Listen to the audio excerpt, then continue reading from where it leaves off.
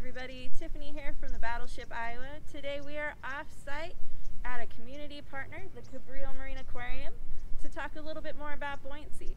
Last week we focused on object buoyancy and ship buoyancy. Today we're actually going to take a look at marine animal buoyancy, the animals that live in the water and how they control how deep or how shallow they are in the water column. Let's go inside and check it out. With us today, we have marine science educator Carl. Hi, Carl. Nice to meet you. Hello. We are standing in the kelp room at the Cabrillo Marine Aquarium. We have this gorgeous tank full of fish behind us. Carl, can you share some cool facts with us about how these fish float through the water? I would love to.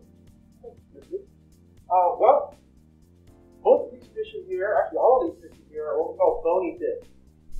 And they're the fish most people are familiar with. And most bony fish have something inside them called a swim bladder. Swim bladder, think of it kind of like a balloon. The fish can actually fill it up with gas from its blood, usually oxygen. And that balloon will help keep the fish where the fish wants to be in the water column. So like you can see, this orange fish right here is just sort of hanging there, floating there in the water. It's what we call neutrally buoyant. The fins are moving to keep it in place with the water current, but it's not floating up, it's not sinking down, and it's not struggling to stay in position. That's because it's made its swim bladder expand enough to keep it right at that level. And that's important because all of these fish have certain requirements, certain foods, certain temperatures, certain salinities that they need to do best at, and those conditions are always changing in the ocean. So if you can make yourself neutrally buoyant and stay where things are optimal for you, where it's best, that is the best place for you to be. And if you do that without spending a lot of energy to do that, that's even better. We've all been in water, we've all splashed around, and if you've ever been in a pool and tread water, you know it takes a lot of energy to stay in one place like that. If you could just make yourself perfectly buoyant and not have to move at all to stay where you want it to be, it would be much easier for you, and you wouldn't have to eat as much, and you could devote more energy into growing and having babies. So these are all fish that are somewhat shallow and relatively close to shore. Let's go take a look at some deeper water fish and see the challenges of that, and then check out some fish that actually don't have swim bladders.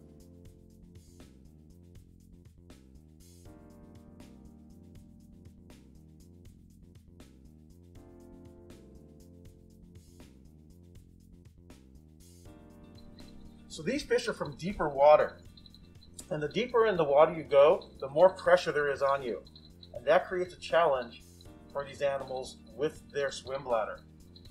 They can regulate it as a slow process, and they can move up and down where the pressure will decrease as they go up or increase as they go deeper. But if they're caught by fishermen and pulled up, they can't adjust their swim bladder fast enough, and that swim bladder will expand as the pressure decreases, kind of like a balloon blowing up larger and larger and larger until it either pushes their organs out of their mouth or it can actually explode. So that is a challenge with deep water fish, especially at an aquarium, to keep them alive without injuring them because their gas bladders expand so much. They need to be brought up slowly or put in a special container to make sure the pressure stays well and then slowly brought down at their own pace.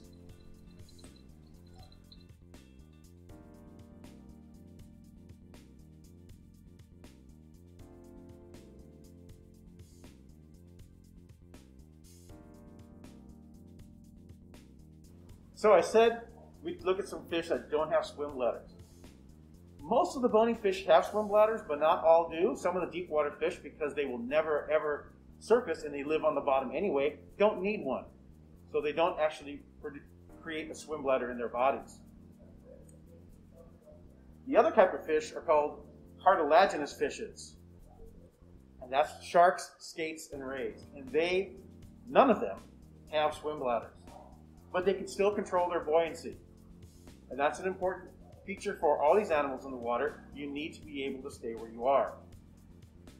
The sharks, skates, and rays do it, however, by oil. If you've ever mixed oil and water, you know the oil floats on top. It's less dense, and so it rises to the surface. Sharks, skates, and rays have very large livers, and these livers are filled with oil. And that is how they control their buoyancy, keeping them up where their food is, or down where their food is, depending on where they live, by maintaining a balance of the right amount of oil in their liver to keep them where they need to be. Again, it's a slow process like the swim bladder, but it does work, and it's worked for sharks for hundreds of millions of years.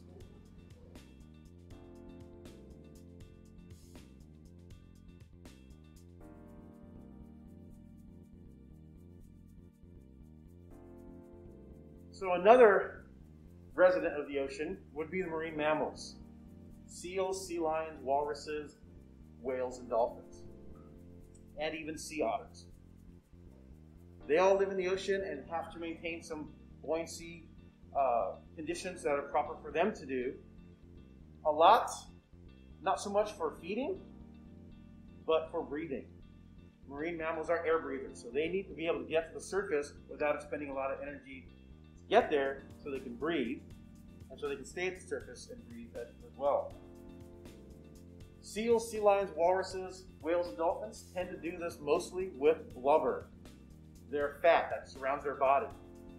They have a lot of fat, and the fat is oil-filled, like with the sharks, and it makes them buoyant. Most of these are still somewhat negatively buoyant, which helps because they need to go down in the water to get their food. But they need to be able to get up to the surface and not expend a lot of energy to be able to get there so they can keep breathing. There's one whale called the right whale that has so much blubber that it actually floats on the surface all the time, which isn't a bad thing because it eats small plankton that float along at the surface of the water. So being at the top all the time is good for them. Seals and sea lions also have a blubber layer that helps them not only stay warm, but control their buoyancy. But sea otters are really small and they don't have a blubber layer. They control their buoyancy by trapping air in their fur. So they can control that by keeping their fur really clean, so it traps all the air bubble in there and floats them to the surface. Birds do the same thing, by the way, like penguins and diving birds. They're going to be underwater. They can control their buoyancy and get back to the surface by trapping air under their feathers. Thank you, Carl, for all the wonderful information. We're going to take a look at one more type of animal living in the water that has to control its buoyancy, and it's called plankton, right? Yes. You want to tell us a little bit about plankton before we get started? Okay. Well, plankton are small, generally small, sometimes microscopic plants and animals, well, organisms, that live in the water column. And they need to control their buoyancy to get to where their food is in case the animal ones. But the ones that are plant-like need to be able to stay where they can get the sunlight, but also not so close to the surface that they get hit by ultraviolet radiation, which gives us sunburn, but which can actually kill something as small as plankton. So their buoyancy control is a very critical issue for them as well. And like the sharks, skates, and rays, and some of the other fish, and the marine mammals, they actually use oil to do this for the most part. All right, thank you, Carl. We are going to do what is called the Plankton Drop Challenge, I understand it. Yes. So we're going to build plankton? Yes. And we're going to race them? Yes. Okay. We'll try. Let's head over to the race site. We'll be right back. So what materials do we have to build our plankton with today, Carl? We have a lot of little things that we can connect together. Little pieces. Let me just show the whole thing right here. Pipe cleaners, wheels, all sorts of shapes and pieces to interconnect to create our plankton, and also little wood, what are called biscuits, to provide some body for it. And that's all important because when you look at actual plankton, a lot of them have these things sticking off to the sides of them. There we go. Like in this picture right here. And you see those little pieces sticking off to the side. Those also help its buoyancy. By having these pieces that stick way out, it makes it sink much slower. So it doesn't have to depend so much on oils or other things inside to keep it floating. The appendages keep it from sinking too fast. Okay, cool. helpful. So if you had a tip for somebody trying to build this, you'd say add appendages? I would say add appendages, but carefully, because these things add weight. They add mass to the body. So the more you put on, the heavier you'll be, and the more you'll need to keep from sinking. And so it kind of makes what's called a feedback loop. You put more on, you get too heavy. You put more on, you get too heavy. So you don't want to sink too fast because that takes you out of your life range. You want to sink slowly if you sink at all. Or if you don't, or if you put too much mass on, you need more oil. So you need to make more oil, which means you can't go put so much energy into growing or reproducing. So strategies would be to add appendages to help you slow, but keep your weight down. It's a trick, and people have a hard time with it. But plankton, they've got it down pat. So this is our raceway right here. This is the actual drop tank. Okay, and are there any rules we need to know about before we start building? Yes. We need to make sure that it fits inside the tank and doesn't touch the sides.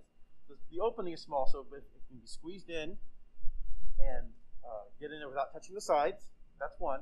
You need to use one of the small wooden biscuits, at least one, in your creation. And timing starts when you drop it. And again, you actually want to place it in and let go of it, because if you drop it, you might catch air bubbles, which will cause it to float.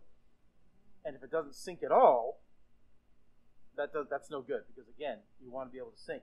So you place it on the water, let go of it, and time it till it reaches the bottom.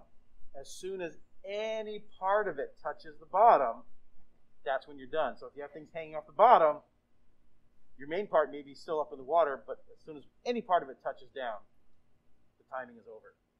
All right. I think that should be about it. Other than that, pretty much anything goes. Oh, and again, it must sink just the slowest sinking. Actually, what would be perfect? The perfect plankton drops model would be to get about halfway down and stop and just float there. That would be awesome. Have you ever seen that before? I have not, although I did this on a tank which was twice the size of this, and I had one student. It took over 90 seconds. Oh, wow. So it took over a minute for it to reach the bottom. That was as close to perfect as I've ever seen. Nice. So that's like your record is Yes. over 90 seconds. Yes. I Okay. can't remember the exact number. I remember it was over a minute and a Well, let's see if we can beat it today. half. Let's give it a try. All right.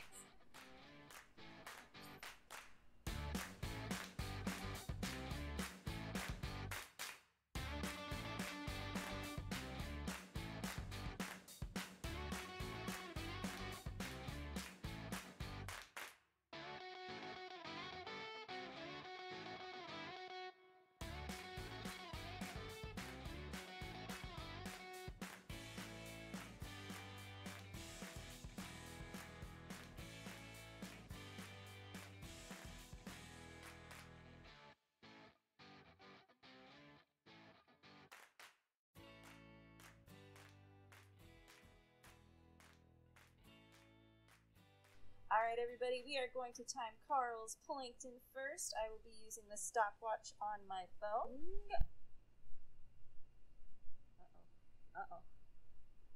Looks like mine's a floater. No winner here. Oh, no. Yep. Too late. Well, it's part of the engineering process, right, Carl? That is right. You gotta test it, and then you can go back, modify it, and try again. Alright, I have my little plankton. Let's see if I can get mine to sink slowly, or if it's gonna be a floater like Carl's. Gonna go ahead and get in position, and start. No luck. Push it down, make sure the air bubbles are Oh, out. oh, maybe.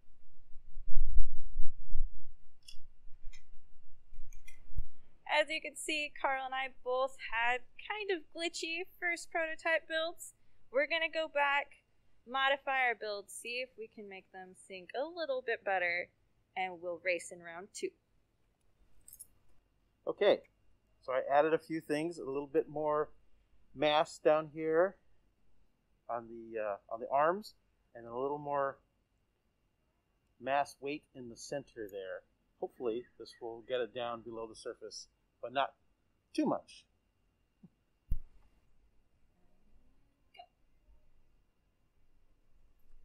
Uh-oh. 5 seconds, because unfortunately you have one of those long arms hit down. Yes. So for my prototype, I actually switched out the round bits I had on the end for these little triangular things, trying to decrease the weight since mine did actually sink once all the air bubbles were out of it. So I'm trying to make it sink a little bit slower. See how it works. Go.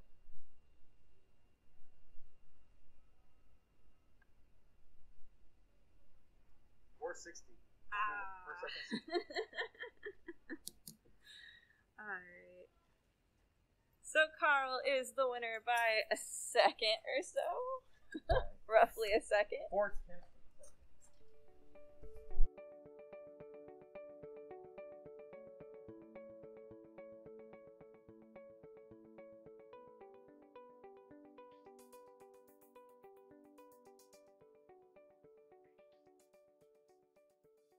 Thank you so much for having us today, Carl. It was a lot of fun.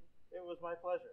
I had a good time helping you and your students learn more about buoyancy in the ocean. Yeah, and this is your STEM challenge for the week. So we want you to build a plankton out of supplies you have at home. You could use pencils, you could use Q-tips, you can use tape, paper clips, whatever you'd like to do. Take a picture of it, and then use a stopwatch or count the one Mississippi to Mississippi and see how long it takes for your plankton to sink down to the bottom of a bucket or your sink or your bathtub, and see if you can beat our times today. I came in a little over 4 seconds. Carl came in a little over 5 seconds. Hopefully you guys can beat that. Try to get to that record that Carl's student had in the past of 90 seconds. And don't be afraid to make changes and keep making trials to get the perfect sinking plankton. Exactly. It's part of the engineering process, you guys. You want your challenge of sinking slowly. You got to look at what materials you have at home and then build your prototype and test it over and over again until you get the best one. All right, until next time, we'll see you later. Bye. Bye.